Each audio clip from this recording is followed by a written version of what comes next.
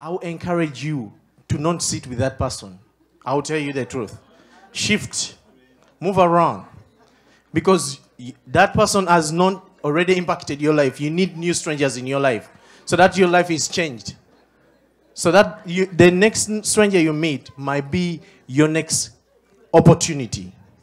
So I encourage you guys not to sit together because you know each other. I want you to mix yourself. I want you to see the next person you can have an opportunity with. Why are we doing this, what we have done here today?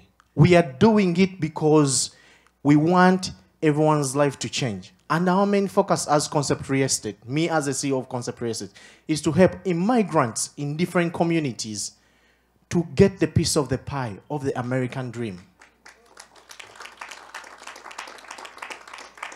I tell you, everyone, what you are seeing here today, which is being done, you can do it.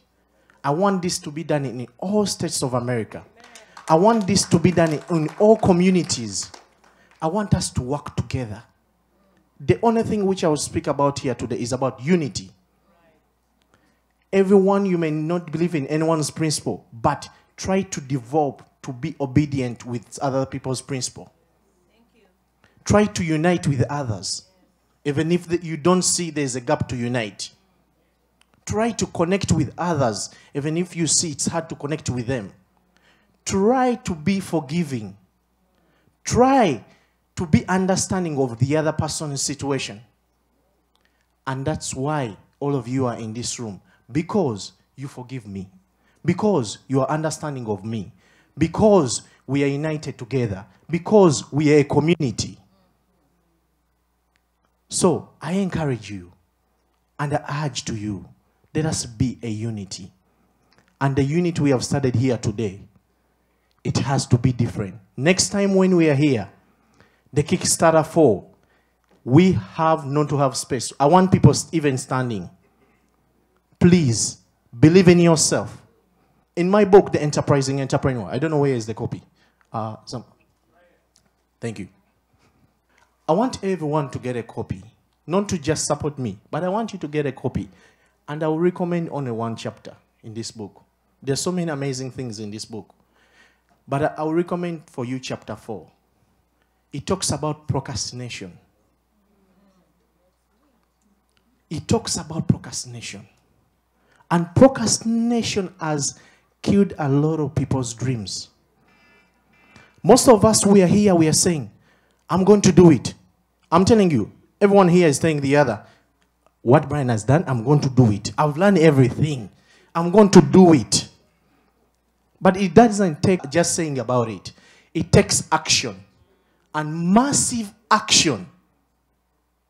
It takes massive action. So I ask you, read about the principles which will save you to avoid procrastination. Because everything which I've attained in real estate to build a portfolio I've built. And if you see, I work with Steve. Steve knows me. I tell him every time I see him, you will see me here next month. And always like, I'll wait for you. And he sees me. Do you know why I tell him I will see him next month? Because I make it as a commitment to me that he sees me next month. And then he thinks about it. He's like, this guy doesn't procrastinate. When he has a target, he makes it happen. When I go with Frederica to the closings, as my realtor, I tell her, what are we doing next? What is on the market right now we have to achieve, to get?